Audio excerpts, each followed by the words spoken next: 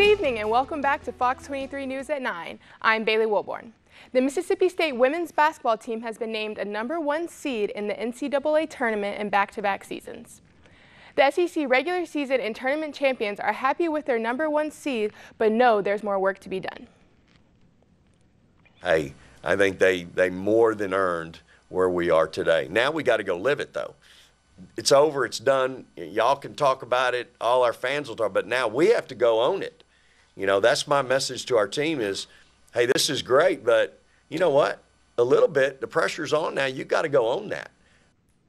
Mississippi State's road to the Sweet 16 looks a little like this. First, they take on the 16th seed Southern University, and barring a huge upset, the Bulldogs will either play South Dakota or Clemson in the second round.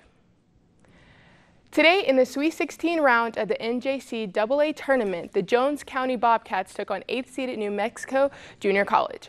Unfortunately, the Bobcats fall 67-78, ending their season with a 28-3 record. Last night, Elfrid Payton scored 19 points, grabbed 10 rebounds, and had 11 assists for his 5th straight triple-double in the Pelicans' overtime win against the Mavs. Payton joins Russell Westbrook, Oscar Robertson, Wilt Chamberlain, and Michael Jordan as the only players to do so.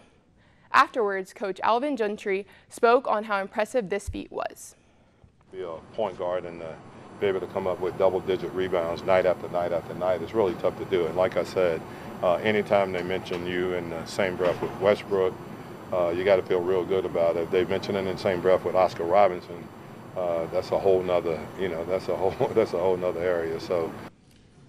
Also last night, Dallas Mavericks star Dirk Nowitzki helped to solidify his status as one of the NBA's all-time greats Monday night, needing just 4 points to pass Wilt Chamberlain on the league's all-time scoring list.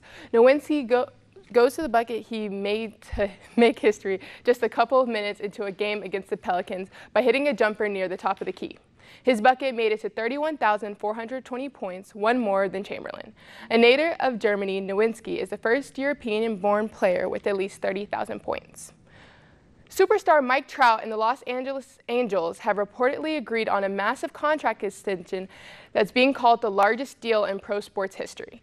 The extension is for 12 years and is worth more than $430 million.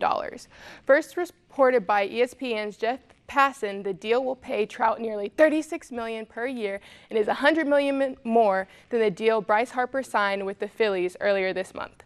Trout was the Rookie of the Year in 2012. He's been named AL MVP twice in 2014 and 2016 and has finished second in voting 4 other years. The 7-time All-Star and 6-time Silver Slugger is a career .307 hitter with 240 home runs and 648 RBIs.